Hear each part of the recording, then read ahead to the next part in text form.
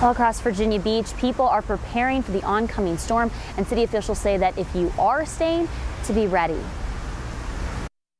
People in Virginia Beach are getting down and dirty to prep for Hurricane Florence. And I can't say how amazing I've had this feeling today being here around these people, because you've heard people apologizing and being nice. Can I help you? Toby Snyder filled her bags with sand at the Sportsplex Tuesday. Because there's a lot of people that came out here alone, and it's really hard. Like, you see them struggling to fill those bags, one person holding the bag and trying to shovel at the same time. So Snyder stayed for hours to give them a hand. Some older people out here trying to carry the bags to their cars and stuff. So just trying to help people out. Emergency Management Coordinator Aaron Sutton says if you're staying in your home and you find you need help, it's a phone call away. If you have made your plan to shelter in place and you wake up in the middle of the night and decide that you would prefer to be in a shelter, 311 will be active 24/7. The city is running buses for people who need a ride to shelters. So Kellam High School, 6 p.m. Wednesday, Old Donation, Brickell Academy, and